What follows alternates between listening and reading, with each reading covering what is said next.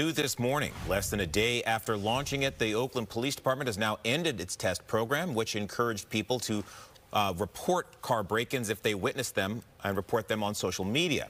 The Oakland PD sent an X post out last night saying it was deactivating the accounts until further notice. And they said witnesses to car break-ins should simply call 911.